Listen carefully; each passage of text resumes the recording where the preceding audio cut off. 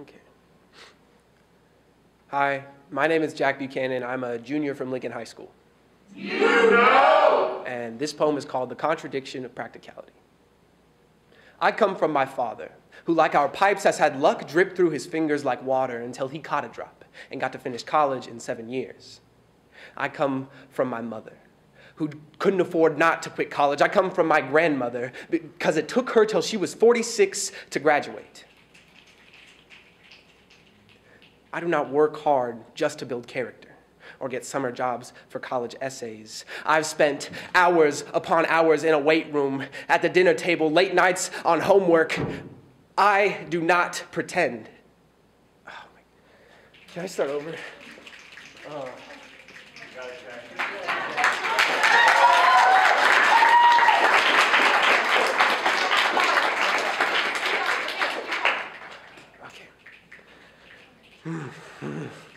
Okay.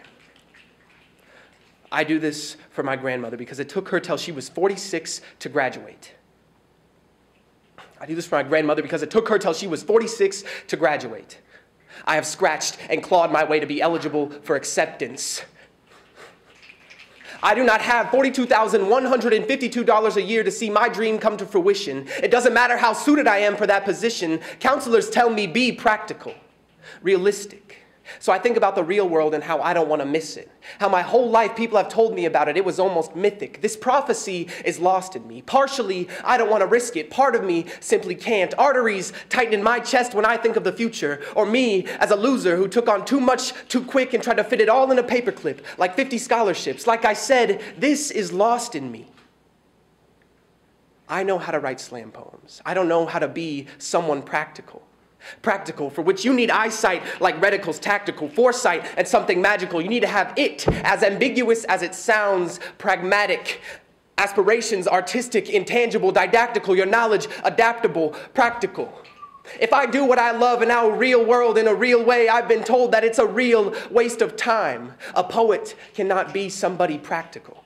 Practical means tangible, means I can put my hands on something manageable, means I can't reach into clouds and make rivers from raindrops. Practical means surgeons, mechanics, something tactile with practices worthwhile, not fluid, hard to handle. Your hands are not water pipes.